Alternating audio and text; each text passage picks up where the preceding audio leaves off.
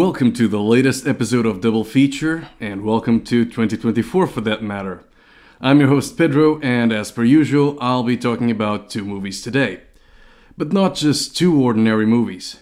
Two adaptations of novels penned by Ira Levin. Alright!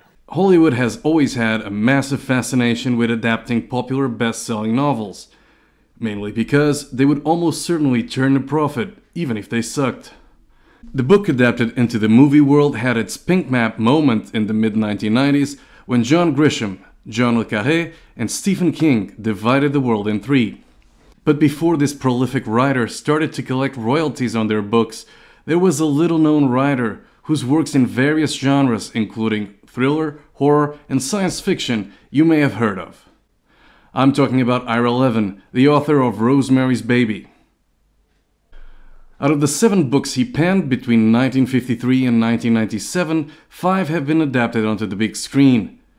And whereas This Perfect Day has been shamefully ignored and never truly considered for a cinematic outing, the less people hear about The Son of Rosemary, the better. Levin's work, despite being vast in tone and settings, finds the author consistently exploring a similar list of topics: paranoia, and the sinister underbelly of seemingly perfect societies. The notion of identity and privacy, and the unethical usage of technology. His books are usually well thought out, and the narrative is compelling, leaving you wanting more.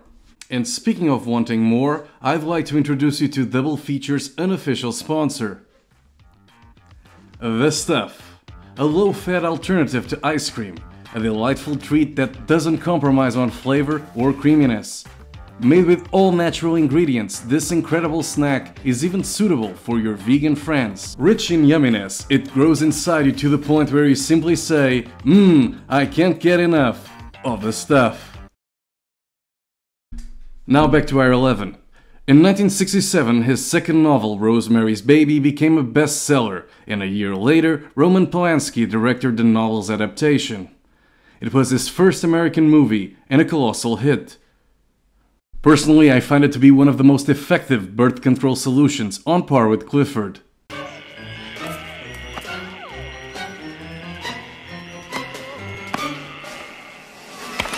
And whilst his 1976 effort, The Boys from Brazil, and its respective movie version were met with critical and commercial acclaim, the same cannot be said about his least successful adaptations. So to show some of these unsung movies some love, I'm reviewing the other 2 Ira Levin novels that were adapted into movies.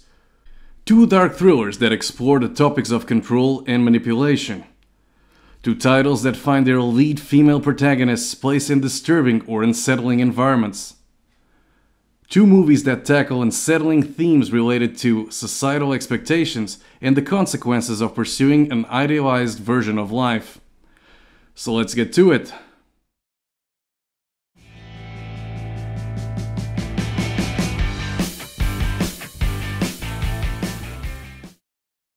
In the town of Stepford, the men are getting exactly what they always dreamed of, perfect wives, and the dream is becoming a nightmare for the Stepford Wives. A very modern suspense story from the author of Rosemary's Baby. The Stepford Wives, about what men can do behind closed doors. They were telling me about the Men's Association. Right now, it's strictly men only. Not to mention that creepy Men's Association. We moved here about 2 months ago, and Ed joins this Men's Association. Anything that gets him out of the house nights is fine with me. I like to watch women doing little domestic chores. When originally published in 1972, Ira Levin's The Stepford Wives became a cultural phenomenon, gaining widespread popularity. Released at the height of the 1970s feminist movement, the horror satire provided a bleak vision of a reality where women themselves would end up being replaced altogether. Levin's contemporary take on women and women's suburban alienation, man's resistance to feminist change, and overall deconstruction of the paradise of suburbia were incredibly effective and extremely relevant. As a result, Hollywood was keen to bring the book to life through a movie adaptation, hoping to replicate Rosemary's Baby's success. In 1975, the movie adaptation was released in the United States with Katharine Ross in the lead role. after the likes of Diane Keaton, Jacqueline Bisset, Natalie Wood, and Jane Fonda all passed on the opportunity. In The Stepford Wives, we are introduced to Joanna Eberhardt, played by Catherine Ross, and her husband Walter, played by Peter Masterson, an urban couple who moved to Stepford with their children, seeking a quieter life away from the hustle and bustle of New York City. However, Joanna soon discovers that something peculiar is happening in the seemingly perfect community. She finds it hard to make friends in the new home. Her only friends are Bobby Marco, a fellow Stepford newcomer, and trophy wife Charmaine Wimpers. Bonded by their principles and beliefs, the three organize a women's liberation club, but fail to spark the interest of the other women in the community. Joanna is then set on a quest to find out what's really happening and what's the sinister reason behind the strange behaviors in Stepford. The movie ended up receiving mixed reviews and underperformed commercially. Granted, you can see the plot twist coming a mile away, and neither the movie nor the novel went to great lengths to hide what's really happening to the women in Stepford. There is one significant difference between the book and the movie, though. Levin really focuses on the science fiction and horror aspects of the narrative, whereas through William Goldman's script and Brian Forbes' direction, the movie shifts its tone between satire and social commentary, undermining the elements that worked so well in the novel. As a result, the movie alienated feminist audiences who perceived the overall message and execution as anti-woman, and horror and sci-fi enthusiasts were expecting a smarter, more subtle take on 1970s society. Whilst The Stepford Wives does tend to drag out a bit, with plenty of superfluous sequences, it is saved by a great performance delivered by Catherine Ross, and some well-executed sequences that heighten the stakes. The movie also does a great job of portraying Joanna's gradual descent into full detachment from reality, a journey that starts even as the couple is still in New York. The movie does have a strong message around the individuality and freedom of choice, both aspects that are implicitly championed, as well as a dramatic take on the price to be paid for any deviation from acceptable conformity. That said, the movie is best appreciated as a relic of the 1970s, and it's best if you take its significance, cultural footprint, and iconic status with a pinch of salt. Just stay for the title's relevant message. I mean, as many modern-day reviewers state, The Stepford Wives is just Jordan Peele's Get Out for white women. Perhaps that's the right mindset to be on when deciding to watch this movie?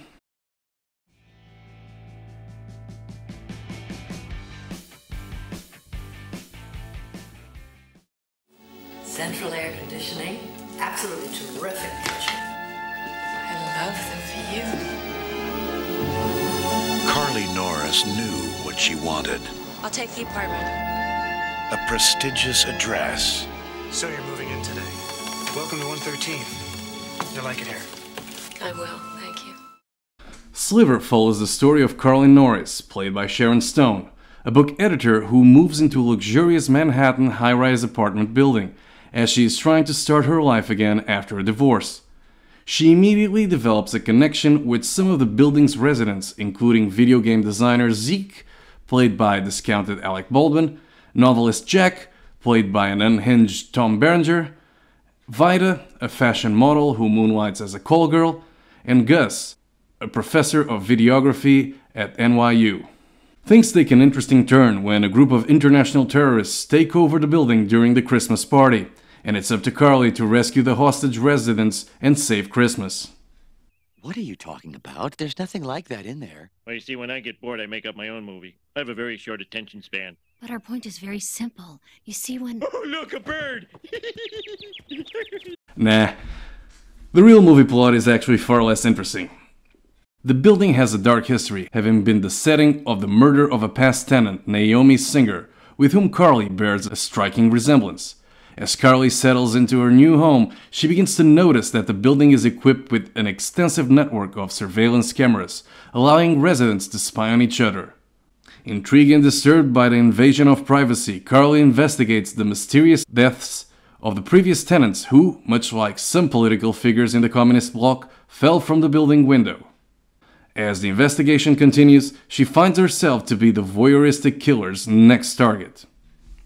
Now, it's easy to understand why there were high expectations for this movie, and why you would be persuaded to check it out. First, it starred the sex symbol of the early 90s, Sharon Stone, who in the previous year had starred in Basic Instinct, one of 1992's highest-grossing movies. Second, it was penned by Joe Esterhazy, one of the most sought-after screenwriters at the time and the author of Basic Instinct. We are talking about a man who reportedly netted $26 million for the scripts he wrote in the 1990s. Basically, he could do the Sunday crossword puzzle and net a cool $1 million. A quick look into the man's body of work and you find incredible gems including 1995's Jade, no pun intended, and the most incredible tour de force ever created, the story of Nomi Malone, a caffeine pill addict who is forced to become an exotic dancer in Las Vegas to finance her Bolivian bean dependency. But the truth is, Sliver failed to capture the magic and horniness of Basic Instinct. Not only that, it features a remarkably flat direction by Phillip Noyce, the filmmaker responsible for tense thrillers like Dead Calm and The Bone Collector. The film also finds Sharon Stone playing a passive, unconvincing character who's the exact opposite of Catherine Trammell. And the least said about Billy Baldwin, the better. On top of that, Sliver fails in its execution on two different fronts. First, it seems to shoehorn awkward sex scenes wherever it can. Not surprising considering the movie was produced by Robert Evans. But the lack of chemistry between Stone and both Baldwin and Berenger, along with the amount of suspension of disbelief required to accept what you are seeing, result in a movie that's incredibly unsexy. And second, there's simply no suspense, no tension, no logic. Noyce and Eszterhas went for a Hitchcock/De Palma atmosphere that could have been a landmark event and core entry in the erotic thriller, as it had all the potential for exploring the use of the latest technology as an enabler for voyeurism 2.0, and a device that disrupted one's personal space in a way that had never been possible before. Instead, all the security equipment and intrusive technology are reduced to mere yuppie toys and are completely devoid of any deeper message as the plot moves along. So you may be asking, why the hell should we watch Sliver? Well, because once you park your brain and embrace the so bad it's good vibe, you are in for a treat. Sliver contains scenery-chewing sequences galore, a continuous, unintentionally bad take on what a smooth player should be, and its potential of a great drinking game, where you down a shot every time Billy Baldwin says panties in an awkward manner. You like the bra and panties? What about the panties? Yes, the panties. So for all your guilty pleasure viewing needs, Sliver is a safe bet, and probably the reason why in the last 30 years there have been no Ira Levin adaptations. That's a shame. No. That's a man. None whatsoever, and I don't believe anyone who says otherwise. Once again, I'm Pedro from Vinyl and Celluloid, thanks for watching, and if you are interested in finding out my thoughts on other movies, go over to my Letterboxd page where you can find over 300 movie reviews penned by yours truly. Until next time, keep the reels rolling.